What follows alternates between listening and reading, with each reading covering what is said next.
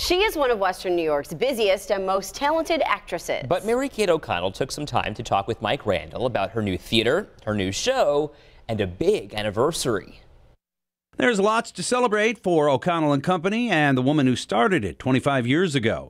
Well, you last long enough and they give you a trophy. Awards aside, Mary-Kate O'Connell's plan was to provide crowd-pleasing shows at a reasonable price. I believe we've succeeded, and 25 years later, those are still my simple mission points. Maybe you've seen her in one of the dozens of roles she's played over the years. The first time I played Mother Superior in Nonsense, which was in 1990. Or on screen in one of those locally produced Christmas movies. It's a joy. It really is.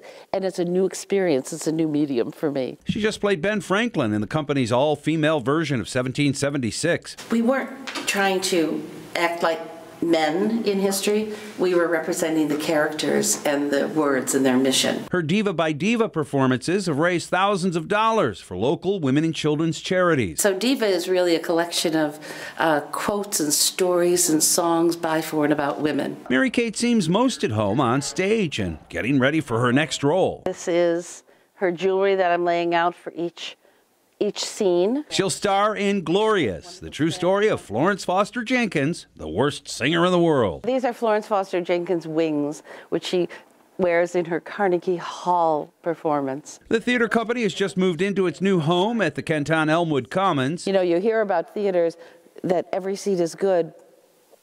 Every seat is good. Yeah, no I can see that. And this might be my first theater without pillars. Rosie, Mary-Kate's four-legged companion, approves of the new digs. She really is her own girl. The show opens February 6th. Mary-Kate O'Connell and Rosie would love for you to visit their new home and help them celebrate 25 fabulous years. I'm so blessed to be able to do what I love doing. Mike Randall, 7 Eyewitness News.